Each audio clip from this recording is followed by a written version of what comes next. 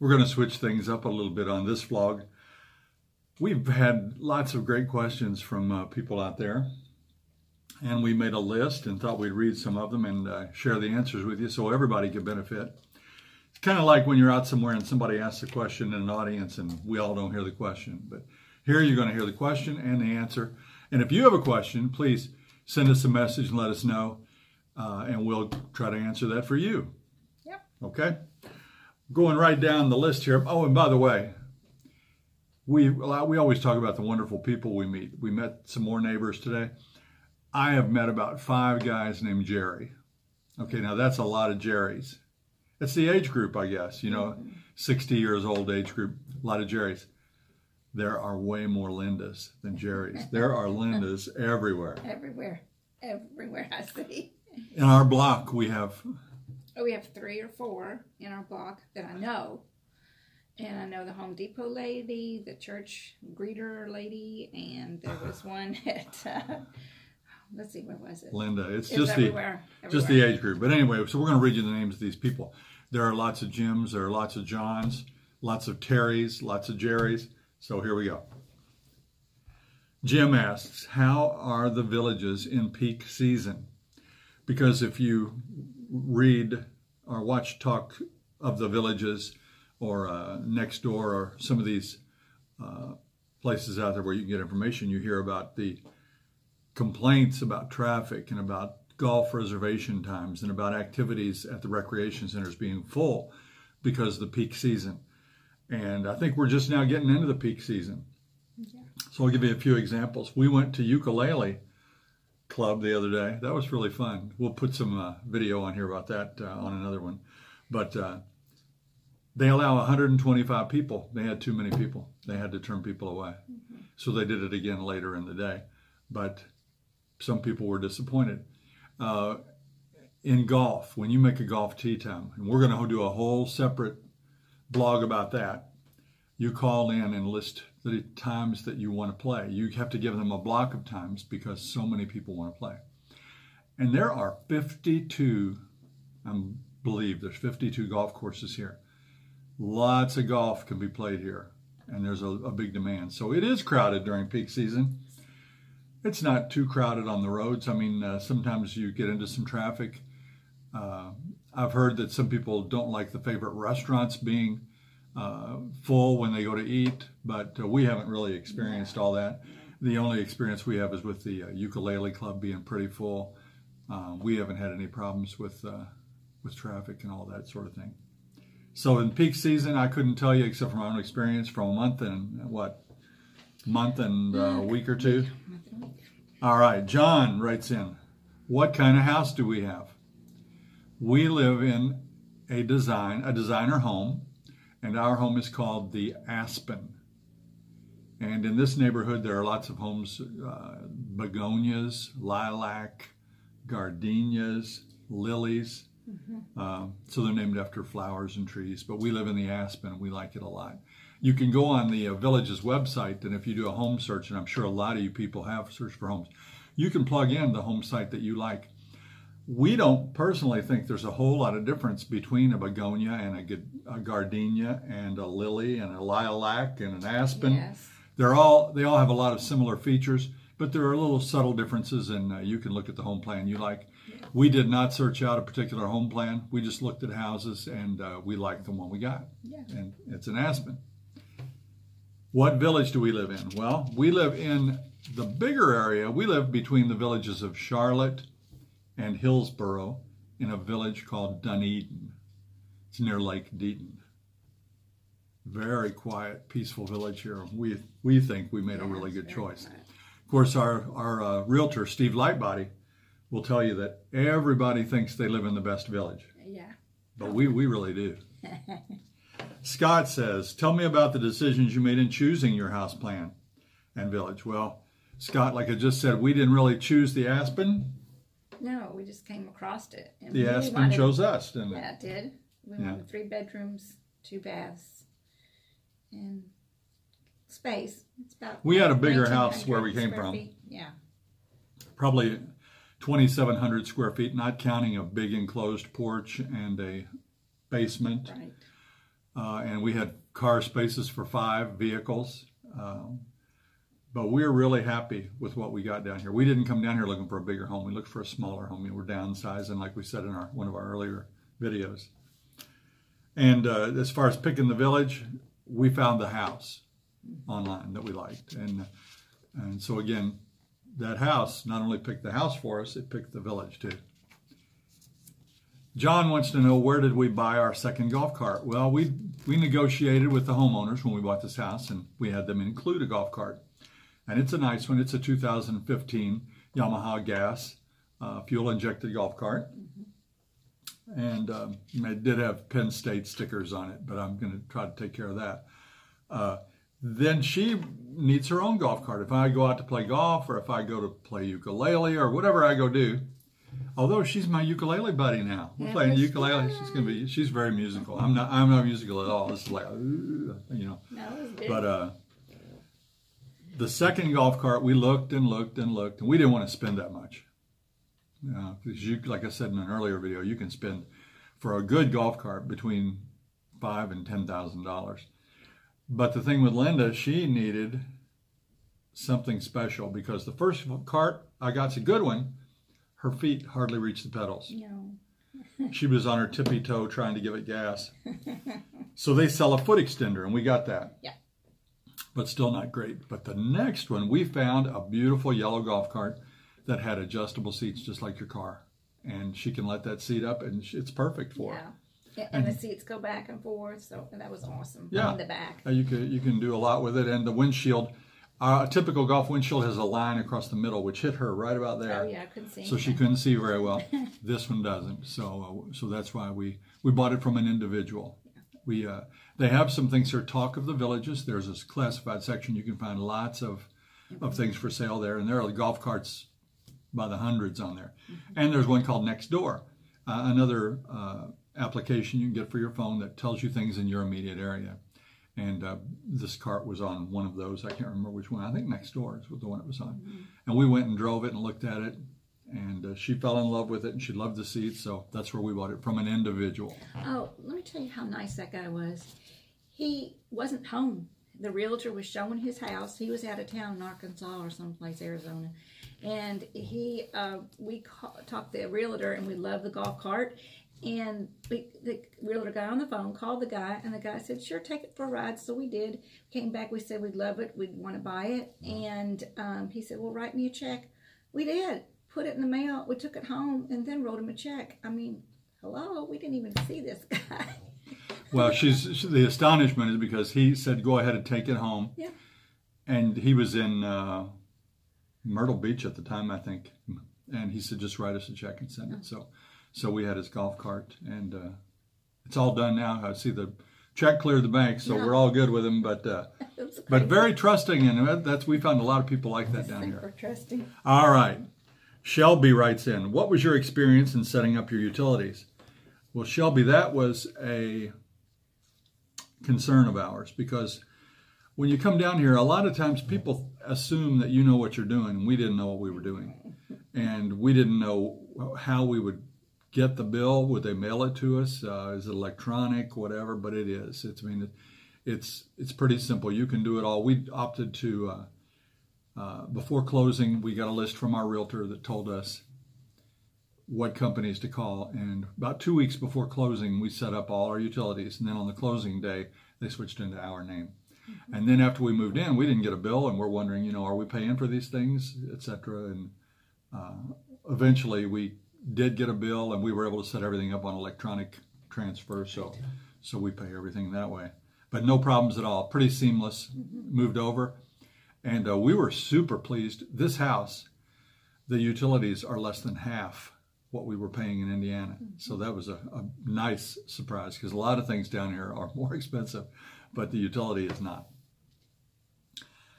Shelby also asked, did you get a local bank before you got here? And nope, we didn't. And we love our bank at home. We bank at a local institution that's run by people we know. I know the president, I know the vice president, I know the loan officers. And so we've kept all our accounts up there. But we did open an account here. Citizens Bank has probably 20 branches. I don't know, I'm making that number up, here in the villages. And we thought that would be a good place. If we get checks, we can go get them cashed because we'll have an account there. So we started a small account in the Citizens Bank. Now, later we went there to buy a CD because they had really good CD rates. But we're going to keep our home banks for now, our home bank for now. All right, Alan says, this was funny. We have to travel to get our mail. We travel 2 minutes by golf cart to get it. And he's noticed on the video that there were stickers all over the mailboxes. You know, life is good.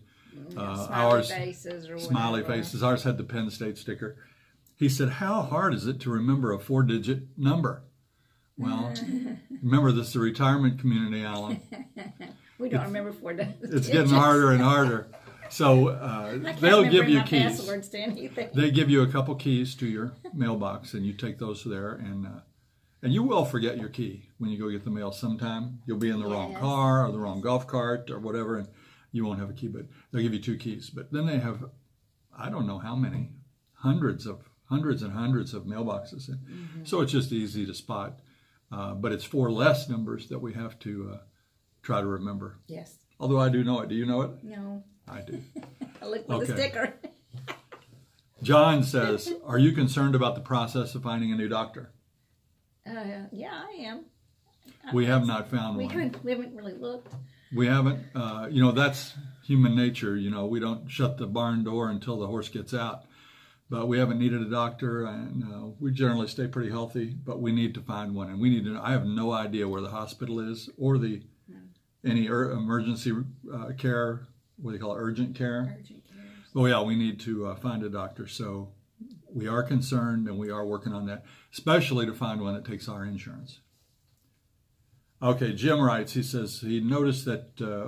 Jim noticed our Nittany Lion sticker on the mailbox and wanted to know if we're from Pennsylvania. Nope, we are not from Pennsylvania. We are from the Louisville, Kentucky area.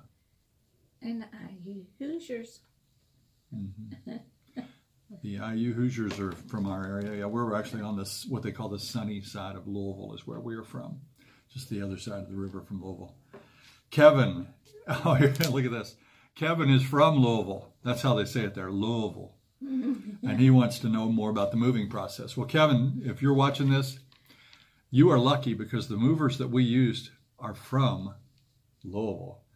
Yeah, we used Margaret's Movers, and they did a fantastic job. Really great. Highly recommend them. Highly recommend it. The movers were great. The driver was great. The timing was perfect. Margaret came to our house and made sure we had enough truck reserved to haul. Yeah, she estimated how many boxes we would need and everything. She's not the only one we got an estimate from. We had other estimates, but Margaret did a nice job for us, and I would recommend them without reservation.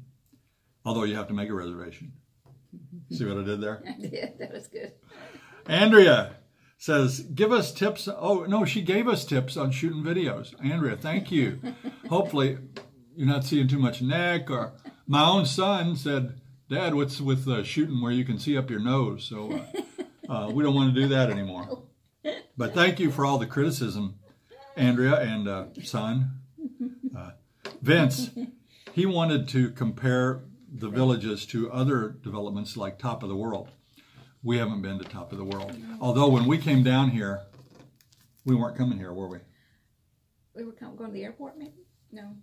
No, we were going to see Stonecrest by Del Webb. Yes. It's near Ocala. We actually had a lifestyle experience set up there.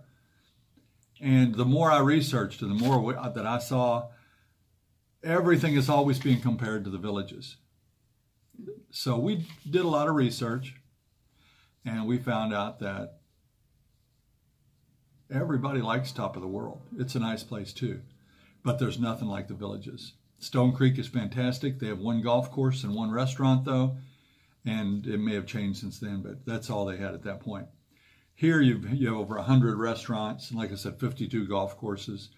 There are clubs, and more clubs. There are apps. The village has their own newspaper. You know, this is just a really exciting place to be, and to compare, I don't think anything else is really going to compare closely to the villages. John wants to know what was you and your wife's occupation. We were both school teachers. We had over 30 years in, and we retired back in 2011. Gosh. I taught kindergarten and first grade. I'm a social studies teacher. Taught a little bit of a lot of things over the years, but that's when I retired. For the last 20 years or so, I had taught social studies. And coached every sport almost. Carol wants to know, what kind of dog is Gizmo? Gizmo is a wiener dog. He's a dachshund. Uh-oh, I think Gizmo's going to make an appearance. His first appearance on our blog. There he is. That's Gizmo. He's a dachshund. He's 9 years old. He's got a birthday coming up March 1st. Yes. Yeah. He's a good boy. He's a very good dog. Yes. All right. That's a whole nother blog, though. We mentioned it before, but down here, we're from with Indiana, people. We don't pick up poop in Indiana. I'm just kidding. If we took him out in public, we would pick it up. I mean, but here, everywhere you go, you've got to take the little plastic bone and the little plastic bags and put your hand in there and reach there and grab that hunk of steaming. All right. Dusty says, how did your finances go when you moved to the Villages? Well, we don't really know yet. No. You set aside money to move, and it's all gone. And then some. Yeah. It costs more than we thought it would. But I think we're going to be all right. When we don't have, we have a fixed income now, so we'll see. I'll repeat that question in 6 months. How's that? If we're still doing this. This is a blog about being new to the Villages, but we're having fun with it and fun with the people we're meeting and talking to, just like John and Carol and Dusty. Dusty also wants to know, why are the post office boxes so far away? 2 minutes by golf cart. It is way different for us. We used to have it right at the end of our driveway everywhere we've ever lived. I don't like going to get it, but we took a walk last night. We've been taking walks. Flat streets, man, Indiana, you don't have any flat streets. The dogs are all controlled here. The traffic is so much better to walk. It's 2 minutes. So we walk 2 minutes, or it's 2 minutes by golf cart. It's probably a 12-minute walk, you think, something like that. Mm-hmm. But we remarked on the way back how beautiful these neighborhoods are, and they don't have mailboxes. There isn't a row of mailboxes and litter and newspaper boxes and things like that. It's just so nice not to have that. You pay for it by the trip. And no garbage cans. We can have a blog on that too. Yeah, we'll do that one time. Yeah, it's so nice not to have any garbage cans out in the mailboxes. And this place has a really clean, manicured look. I like to compare it to people saying it feels like I'm in Disneyland. All the landscaping and it's just beautiful here. Oh.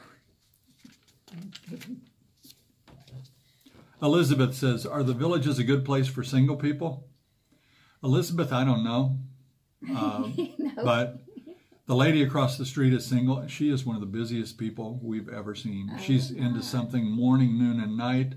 And there are lots of clubs and organizations. We see them on the list of activities for singles. Yes.